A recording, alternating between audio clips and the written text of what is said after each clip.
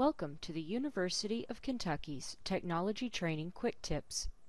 This quick tip will demonstrate how to search for training courses at the myUK training site. To begin, enter your LinkBlue ID and password and sign in to the myUK portal. Once you've logged in, click on the Employee Self-Service tab, and then click the link to training further down the page, and then one more time to locate the training section of the myUK Employee Self-Service portal.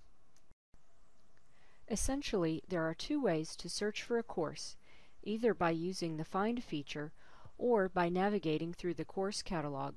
I will begin this demonstration by using the Find feature. For example, I will enter the keyword Excel to search for a course on Microsoft Excel. Notice the message at the bottom of your screen as you wait for the results. Once the search results are returned, the list of course titles returned are grouped by delivery method. The first group of titles returned will consist of classroom training, and you may need to scroll down to find a second group of titles, in this case web-based training. So in this example, there are 17 classroom courses and 4 web-based courses, for a total of 21 titles returned in this search. Course titles returned will include any course with the word Excel in either the title or the description. You can click on any course title for additional details and to register for the course. You may have noticed you can personalize your search results. The first section, while not one of the search settings, should be set to SCORM. The next section, Catalog Settings, will determine which view you will see first when you click on the link to the course catalog, and also whether or not course titles will appear in the hierarchy view. I will show these views by clicking on the link to the course catalog. Since the radio button in the Settings menu is set to Top Level List, this tab is the activated view. This view shows each top-level group of courses with subgroups below. Generally speaking, the top level corresponds to a UK department or division. I can click on the Hierarchy Display tab to change the view.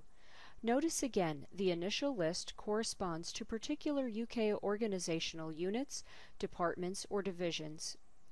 And if I toggle the triangle next to any group, you will see all the course titles listed since I've checked Display Courses in the hierarchy. Going back to the settings options available, the next section is Search Options. Here, you can choose the preferred language, location, and preview period. The preferred location is not the same as building or room, so is probably best left set at no restrictions. Once you've made any changes desired, click Save.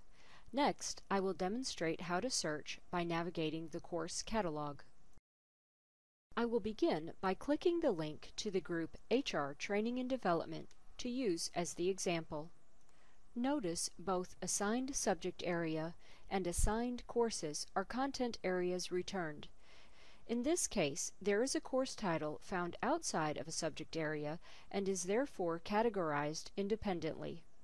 Under the department HR Training and Development, I will click the subject area Professional Development Training to display all the course titles found in this subject area or group.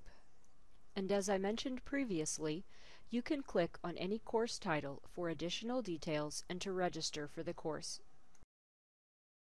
And for one last tip, at the top area of this section, you will find a breadcrumb trail of navigation. You can use these links to navigate through the catalog. This concludes a short demonstration on searching for training course titles at the myUK portal. Thank you for watching the University of Kentucky's Technology Training Quick Tips. For more information, please visit our website.